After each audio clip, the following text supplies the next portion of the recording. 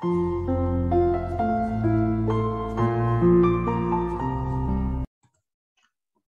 everyone, today I'll be going through the Year 12 Math Methods 3 for Worksheet 10. This one is really tricky. So anyway, let's start. So the first question, it's a rather simple product rule question. This is the first half of the product rule, this is the second half. Yeah, then that's how we find the derivative. If you have any questions with the product rule, please let me know and I can arrange like an individual help session. For part 2, we need to use the result from part A to find this. So notice how the integral, so this is the integral the question wants us to find. It is the same as this because if we minus sine x to this side, it will be the same as x cosine x, right? So we can just do that. The integral of f dash of x is just f of x, which is x sine of x, sorry. And then the integral of negative sine x, just cosine x. And we plug in the terminals, we'll get 5 pi on 2 minus root 3 on 2. Sorry, 5 pi on 12 minus root 3 on 2. So that's part B. Now it's CAS active. So for part A, we need to express this in the form of this. And we know that 2x plus 1 is the same as 2x plus 1 plus 3 minus 3. We can use the plus 3 here to get 2x plus 4, which is the same as here, which is 2x plus 2 minus 3. And then we can cancel out the 2x plus 2. So we get 2 minus 3 on x plus 2. The next one, we need to find the rule and then the domain of the inverse function. So first of all, we just take the function, we swap x and y, and all the working out showing here. And this is the inverse function we've got. And the domain of this is the range of the function before. So notice how the horizontal, the horizontal asymptote is at y equals to 2. Therefore, the domain can't be 2 because the range of the original function is the domain of the inverse function. So it's real except for 2.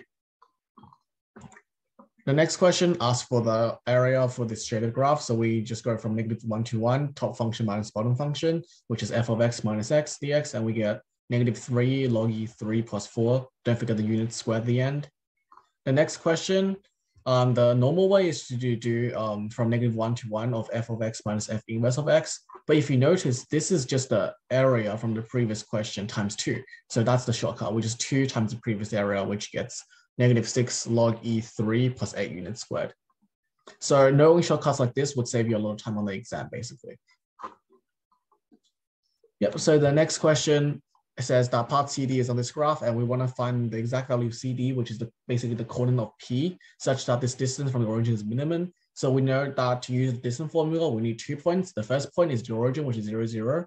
And the other point is just C and D, which is x, and f of x, which means the y value, right? So we plug that into a distance formula and then solve the derivative equal to 0. So this is the distance formula here. It's just I didn't write the x minus 0 and f of x minus 0 part.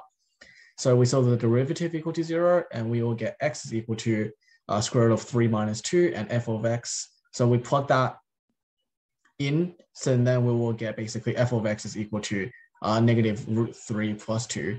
And then we sub those two values into the normal distance formula, which is this one. Again, I didn't put in the x minus 0 squared and f of x minus 0 squared. We will just get distance is 2√2 minus √6 units. So distance is, well, in units. So we should add a units at the end, basically. Okay, so the next question, this may look really complicated, but it's kind of testing us on one of the math definitions that was talked about in the textbook. So here we want to show that if x1 is less than x2, implies that g of x1 is less than g of x2. So basically this means that the graph is strictly increasing, because if x increases, the y value must increase. So to prove that, we find the derivative of the function. So g dash of x is equal to k squared minus 1 on bracket x plus k squared. So we know that since k is always greater than 1, because the question tells us that, this thing cannot be less than 0, right? Because on the top here, if k is greater than 1, then the top will always be a positive number, and the bottom is a square here, so that will also be a positive number. Therefore, g of x is always greater than 0 if k is bigger than 1. Therefore, g of x is strictly increasing. Therefore, we can prove the definition that if x1 is less than x2, that just implies that g of x1 is less than g of x2. Okay, so the next question wants us to find, so this basically, this question wasn't complete, so I kind of just completed it here. It wants us to find the capital X, which is the intersection of g of x and y equals -x. So we will solve that negative L of x equals to g of x for x, and we get those two values. So this question is really tricky because we have to consider which one of those values we can use. And the final answer is x equals to negative k plus square root of k plus k squared plus minus 1. The reason for that is as k gets bigger, if we choose the negative number, which is, or if we choose negative side, sorry, it will be x equals to negative k minus k squared minus 1. And if we plug in a k value that's like, for example, much bigger than 1, let's say k is 100, then this x value will be a very, very, very big negative number, right? So if we look at this graph here, theoretically, if the graph line is like this, right, it's not really possible for this line to intersect a really, really low, like, because this graph goes really low here, right? And if it's x equals 100, that will be all the way like outside this paper here. So that's not really possible. Therefore, we can only consider the other end, which makes more sense as well, because if we are decreasing the k here, we are increasing the k. So if we're decreasing the k here, we're increasing the k here. So they kind of relatively cancel each other out. So our number can remain not as big as before, which makes more sense in this case, because the line, if the line wants to intersect this graph, it must be somewhere close to, 0, the value basically. So therefore we know that x is equal to this value, y is just the negative of x, right? So we can just negative the x value to get that as the y value. Okay, so the next question asks us to find k, for which the coordinate of the capital X is negative half and half. That's quite simple. We're just solving the x is equal to negative half, and we get k is 5 and 4. Okay, so the next question is a very, very tricky question. So it says here, these are the vertices of this triangle, as we can see here. And SK is the square of the area of the triangle X1Z. So let's look at the area first. So I kind of drew this triangle out here. We know that the length is of this bottom side here. So this edge here is 2 root 2 because this is 2 and this is 2. So by Pythagoras, we know that this length here is 2 root 2. And then we know that the height is also by Pythagoras because we know the coordinate of capital X is what we found above, which is this here, right? So by Pythagoras, the height of this triangle would be the square root of the x value plus the y, so the x value squared plus the y value squared, which is this. And remember when we're doing the area, we have to do length times height times a half. And we have to square at the end because the question says it's the square of the area, right? So now we have the area function defined like that. So the height here is just this thing above here. And then we need to solve that area. We solve area squared is bigger or equal to 1, and then we solve for k, and we'll get k is between 1 and 5 on 4 inclusive. Notice here we'll also get a negative value for k, but since k has to be bigger than 1, we can reject that basically. Yeah, so this question is definitely quite a tricky question. So the next question, it asks us to find a general rule for the area of this function here. So we know that these functions will always, we know that the graph of g of x will always intersect y equals x, x equals negative and y equals negative 1 and 1, because x and y has to be equal to each other. So that's the only 2 points of intersection basically.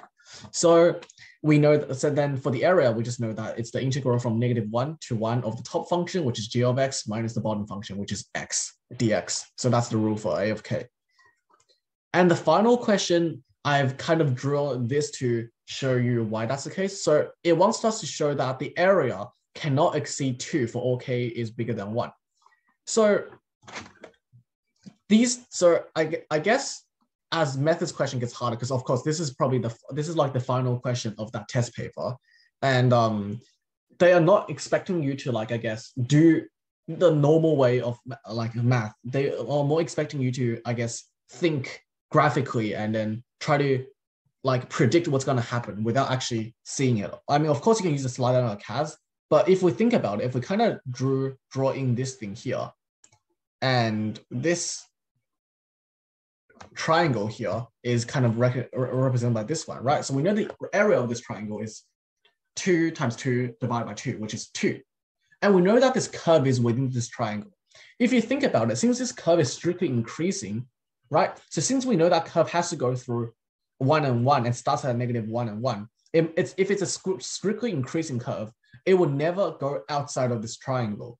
Because if we go outside this triangle, theoretically, if you see this red line goes outside, then it has to decrease to get to 101. But we just proved before that this curve is strictly increasing. So a decreasing pattern like this won't happen.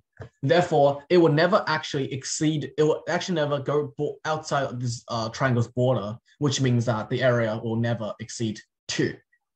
Yeah, so that's basically the reason of why A of k won't exceed 2. Of course, it will be bigger than 0 as well, because the area is always, if there's a line from here to here, that's not y equals to x, then we know that there is at least some area here. So that's why A of k is between 0 and 2. So yeah, this is definitely a really hard question, and they require you to think graphically rather than mathematically, I guess. All right, so that's all for this worksheet. If there's any questions, please let me know. It is definitely tricky. So yeah, I'll see you all next week.